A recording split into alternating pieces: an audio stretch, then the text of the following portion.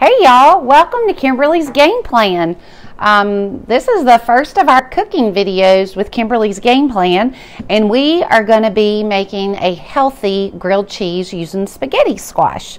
So I wanted to let you see some of the steps of what to do and know this does take a little bit of time just because there's some prep involved in getting your spaghetti squash up and getting it cooked and ready. So I want to show you the steps, and I'm going to let you see the finished product. I have one that's underway right now, and so we will test it in just a little bit. So I'm going to take a spaghetti squash. These are a little bit tricky to find this time of year. So the best places to look, well, you just want to look in the produce section. Sometimes they're not very big this time of year. But so you'll just have to look around, and sometimes they're sold out, and so you might have to make more than one stop. I have recently been making these and just using my microwave to cook them instead of roasting them in the oven. Either way will work, but I want you to see how easy it is if you use the microwave, and then you don't have to wait an hour to roast it. So I use this to be able to just pierce my spaghetti squash, and so I can get, I do 2 of these, and then I'll put that in the microwave, and I will heat that I'll cook it for 5 minutes in the microwave. When I take it out, I'm going to cut it in half. And this, I'm going to let you see, is one that I've cooked it for 5 minutes. I've cut it in half, and all I have to do to be able to get it cleaned out and ready to use, I think it's a little bit easier if you'll take that knife and just go around the edges. And then I'm just going to dig the seeds out and put them in a bowl. And then I'm ready to prepare my squash. And again, I'm going to do it the exact same way. That's all it took, just taking that out a little bit. You might be able to see the steam coming out of it. So I'm going to take olive oil that I've put in this aerator, and I am going to just spray this with olive oil. There we go. And I'm using a mixture of salt, pepper, and garlic powder, and I'm just going to season that, sprinkle that on there, and then I'm going to, just like I would do on a roasting pan, I'm just going to put it on a plate. I'm going to put it face down, and I'll put it in the microwave. I have one in cooking right now, so I can't put that one in. So here is one that's come out of the microwave. It really doesn't look any different than had I just pulled this out of the oven.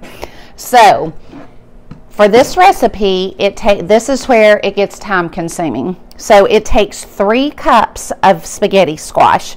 So I'm literally just going to take my measuring cup, and I'm going to scrape it out of the half of my squash, and I want to get 3 full cups.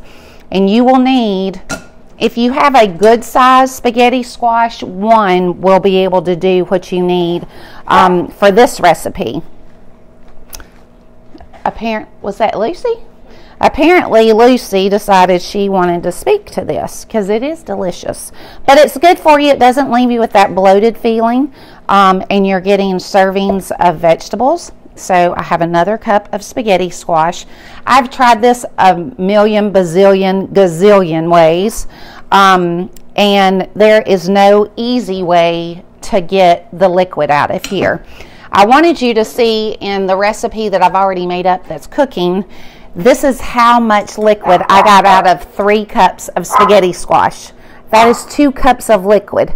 So now Lucy's going nuts over heaven knows what, and Piper's up in Cow Pal's lap, and she's feeling the need to maybe chime in. I was able to scrape all of that out of my spaghetti squash, so that's good. I've got the microwave going off because I need a little more of the spaghetti squash to be able to get my full 3 cups. But I believe, oh, that looks great. Now it's hot, but I'm just going to go ahead and I can at least get another cup out of this if I need to cook some of that down a little bit more. Woo, that is hot, y'all. Typically, I wouldn't scrape it quite this soon just because it is so stinking hot. Okay, so there's my 3 cups. So this is the process. Actually, let me peek at this, and let me get this dry. And I am going to pull this out. I forgot to get this out. Okay. There are a couple of ways to do this. I know we've done this before when I was doing it on Cooking with Kimberly, and I posted the recipe, and some of y'all tried it in a waffle iron, and it was kind of disastrous. I love this way just because you don't really have to mess with it. So I did it in my air fryer, but I do it in the on the roasting pan. And let me get my spatula. So it has browned. All I did was spray my pan, and I patted out my mixture after I've gotten all the ingredients together. I put it on there, and what I'm going to do now is I'm going to flip it. I hope. This is a little bit. I'm actually going to let that cook just a tiny bit longer before I flip it. I forgot to time it, and it's a little bit easier in here if you time it, but I'm thinking in everybody's air fryer it's going to be a little different. So, okay, so I will hop back to the, we're going to kind of go back and forth today because I want you to see the finished product. So I'm going to take this because it's hot. I can't put my hands in it yet, and I'm just going to use a spoon, and I'm using a sifter. What? A strainer. A sifter, a strainer. I have a gadget that I want to be able to use, but it doesn't exist to my knowledge. So if y'all know of one that exists that would be able to get all of this liquid out, it would be fabulous, because it's easier if you can get some of this liquid out before. And so I just apply pressure to this so that I can try to drain as much of this out. And the reason you want to drain the liquid is so that when you add your ingredients, because we're just going to add eggs and cheese to it, when we add our ingredients, that it will, it's going to be, it'll be more sandwich-like consistency, so you can actually pick it up and put it in your, pick it up like a sandwich. So if it has cooled off, you can take your fingers and just go around the edges. This is super duper hot, so I'm just going to keep pushing down in there and try to get as much of that liquid out as I can. And I'm not having a ton of luck, which is not surprising. After I do that, get your gloves. Oh, I forgot about my gloves, Callie. That's brilliant. I forgot I did that last time. Okay, don't look in my drawers, y'all. Do I have 2? Yep, I do. Don't look in those drawers. If you did, erase it really quick, because I don't want you seeing in there. They're not like Instagram and everything's perfect. Okay, Cal, you're brilliant. See, I haven't been able to do this because Callie hasn't been around to video and to help me. So what I'm going to do is I'm going to take that and I'm just going to wring that liquid out. Okay. Ooh, look at all that liquid coming out. I want it to be above the strainer because I don't want to lose my vegetable. Callie can't stand what this sounds like. I actually love it. It's kind of relaxing to me. Why didn't I remember these gloves? These are really to wash dishes, but I don't hand wash dishes, so... That's all D-Hud? Yeah, that's D-Hud. D-Hud is my dishwasher. That's a blessing, but I am not into... that's why you have a dishwasher.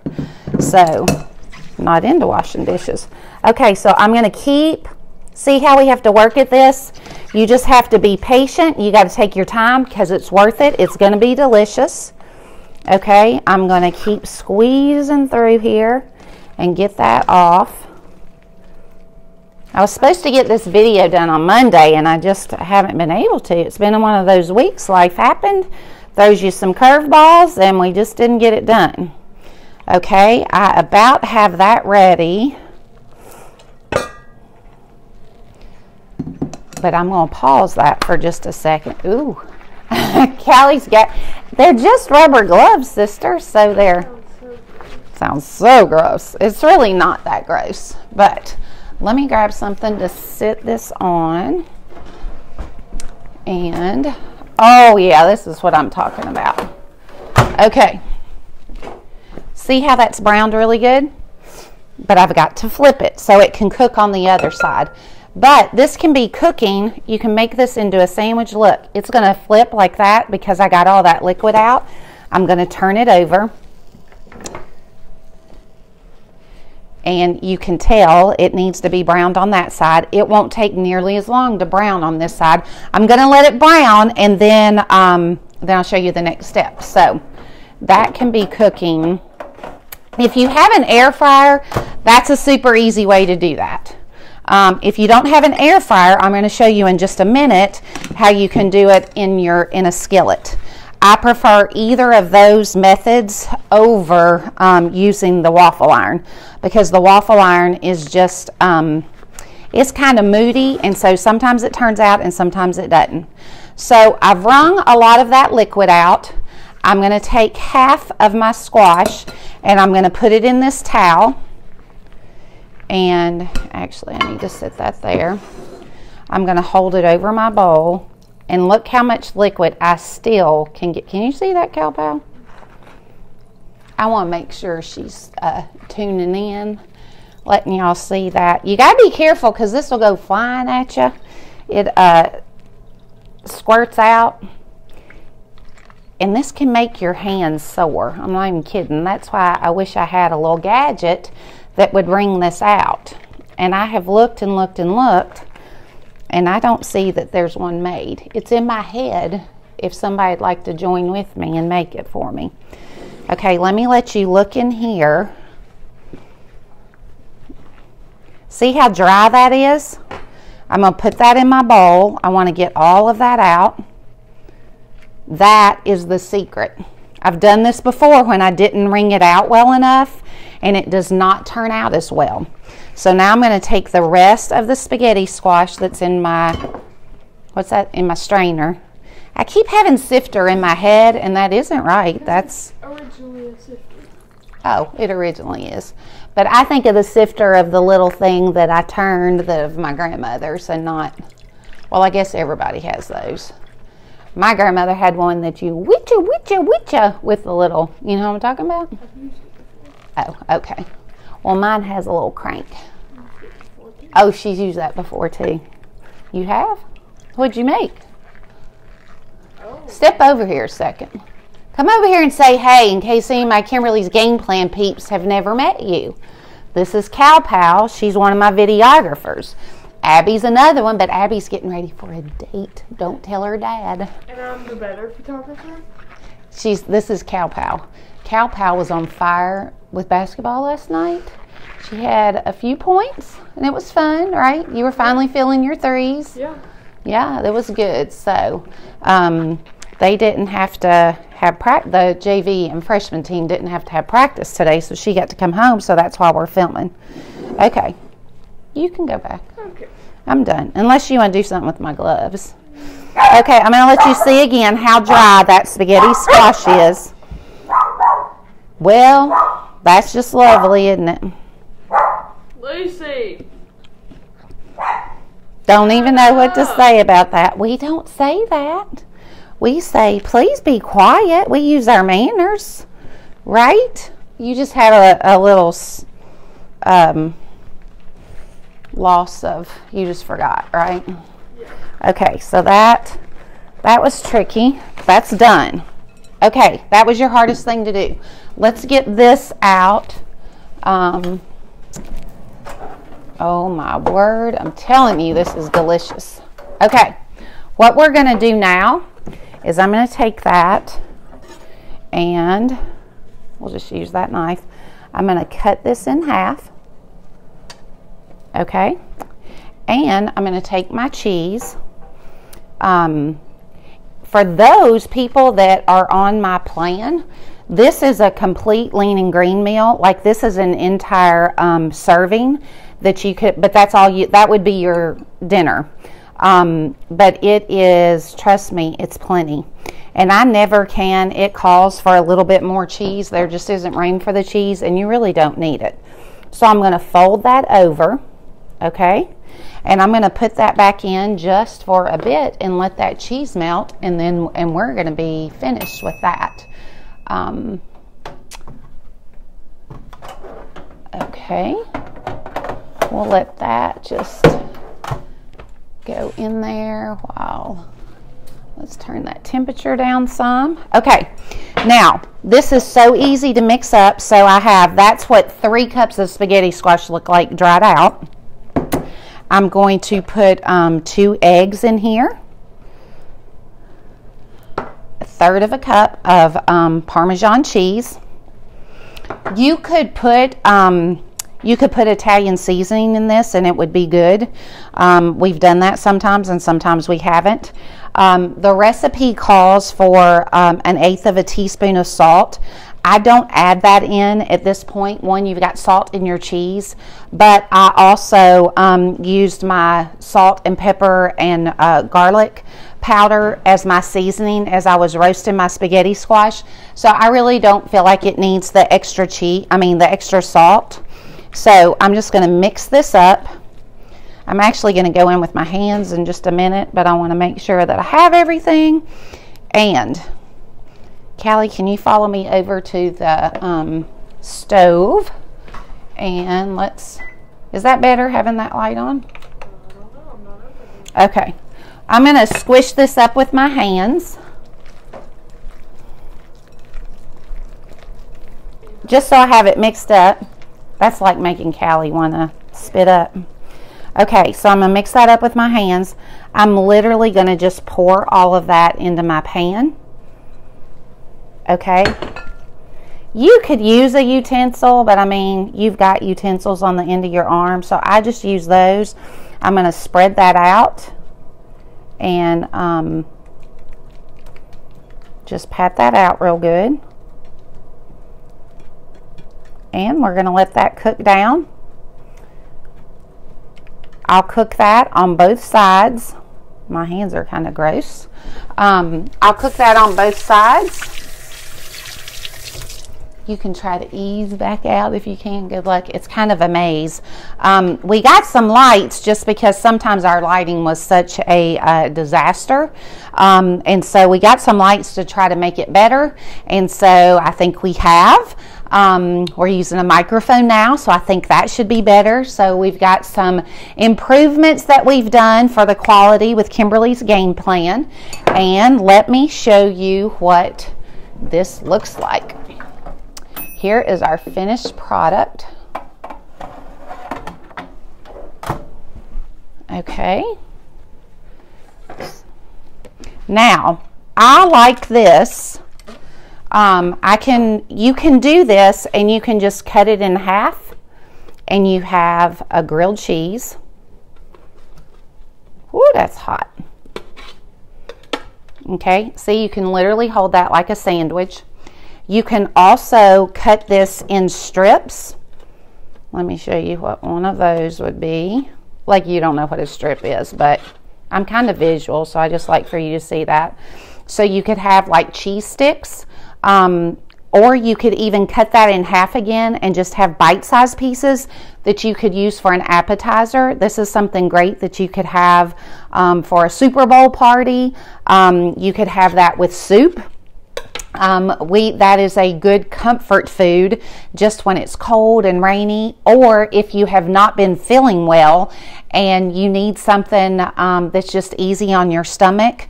This is something great to have, and it is so good for you. I'm going to be posting the recipe, and I'm going to let you see. Look at that, and look at all that cheese coming out. You really don't need the rest of the cheese that's in there. It is delicious. I'm going to have a bite and this is against my rule because I really don't like to take a bite on camera, but I'm going to because this is delicious. The spaghetti squash is just a tiny bit, it's almost a little bit sweet. It's just, the flavors together are fabulous. play with the seasonings. You can play with the cheeses that you use for this. I use just the Parmesan cheese and then a Mexican cheese. There's a variety of cheeses that you could do, but it is so good, and it's good for you. So that's it for this introductory edition of Kimberly's Game Plan, and we are serving up some happy, one healthy dish at a time. Y'all have a great day. Thanks.